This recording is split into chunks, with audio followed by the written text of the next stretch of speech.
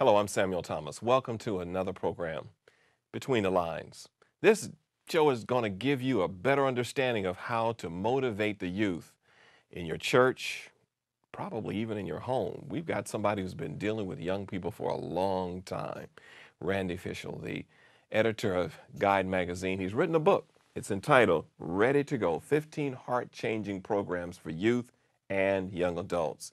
And he's going to explain to us just what this means to you.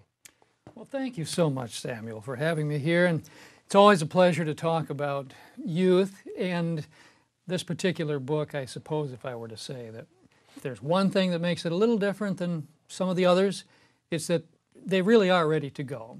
And it's the title that speaks volumes, as it were, about where I wanted to take this particular collection of programs. When I was a youth and young adult pastor in Seattle, Washington, I, of course, was looking for programming material and how can I really dig a little deeper with some of these young people, both high school and college age. And I didn't find a lot on the market out there that, at least not the kind of material that was ready to take those students to a level of exploration of Scripture that I wanted to take them to. And so those programs in there, a lot of them came out of that experience, so they've kind of been field tested, as it were. And when I say ready to go, literally, if you happen to be working with high schoolers, young adults, college age, you could pick up Ready to Go and have a program in front of you that would make your audience think that you had probably done a little more preparation than you maybe have done. And that's okay, because I did some of the preparation, and I know that you want to connect with your young people in a way that can perhaps change their lives for eternity. And that's really what it's all about. Yeah, it is.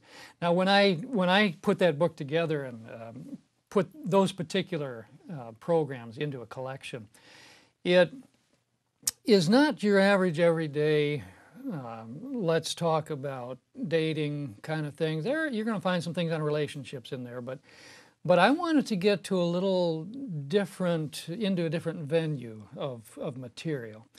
So we take a look at such things as situation ethics, overcoming fear. We look at, one of the programs in it is called McSpirituality. You've heard of McDonald's and McMansions.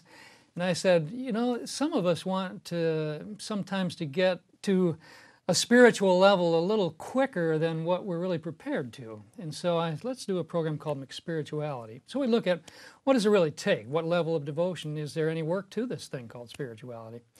Later on in the book, we get into the topics of witnessing in the workplace. Sometimes even at high school level. A young person might be flipping burgers or doing something else, and they might say, hey, you know, there's no opportunity for me to make a difference to anybody here. A program called Witness in the Workplace is put together to demonstrate that, hey, maybe there's a little more opportunity there than you think there is. Randy, I want to give you a challenge. I had a friend recently who contacted me and shared with me that their friend, took their child to an evangelical church, another faith, of course, and they were learning whole chapters, even books of the Bible, from memory. But when she reflected on her Sabbath school class was only learning memory verses. Is really getting our young people in the Bible that much of a challenge? And why do we see that kind of distinction between our church focusing on a verse here and a verse there, and then churches like that really pushing the Word of God for their young people, same age, you know? Why do you think that is? A couple of things come to mind. One is that, first of all, we used to be known as, quote, the people of the book. That book being the Bible. I think through the struggle of trying to keep young people engaged in a meaningful spiritual experience, perhaps we have drifted sometimes maybe a little bit too far toward entertainment, perhaps. Maybe we've neglected a little bit of the what we should call the foundational concepts, and that would be Scripture memory. Interestingly, my wife was just recently talking to me about how she feels called right now in her life to actually develop a scripture memorization ministry. And so this is on people's hearts right now. It's interesting you should bring that up.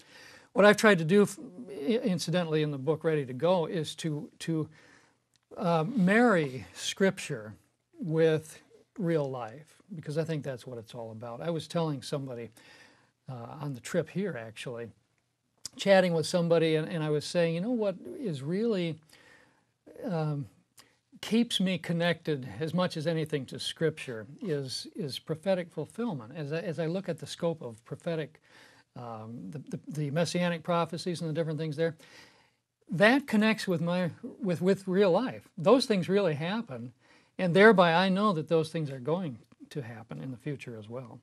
And so when we do neglect Scripture and Scripture memorization, of course, we are in some ways neglecting our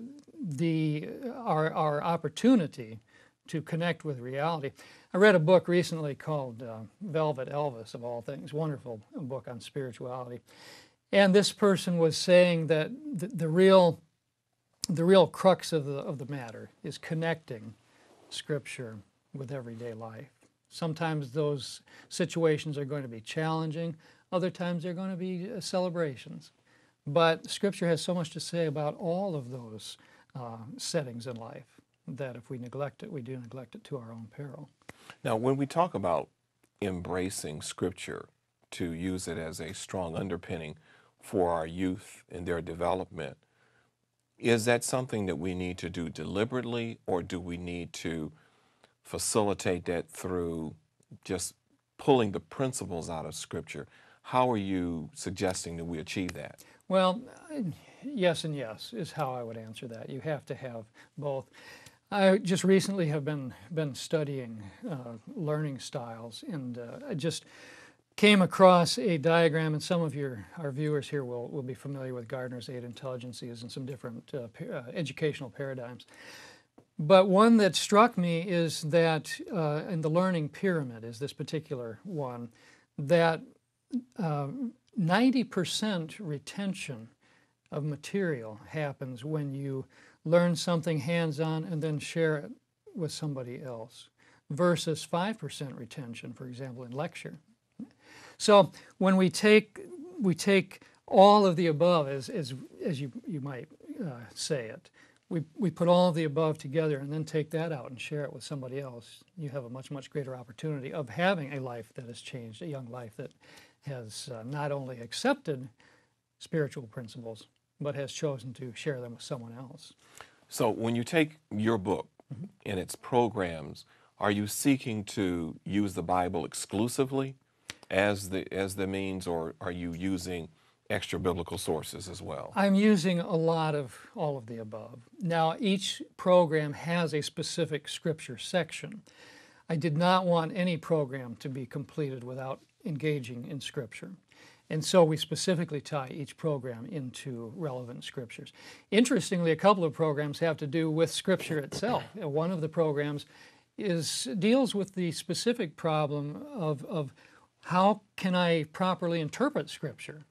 And so we look at what is called contextualization. And how do I look at a Scripture and not come off with some totally wacko theological concept? I want to make sure that even at the young age of high school, college, and maybe even a little bit younger, being guide editor, I'm always concerned about it from there on up. But Scripture is important that we handle properly.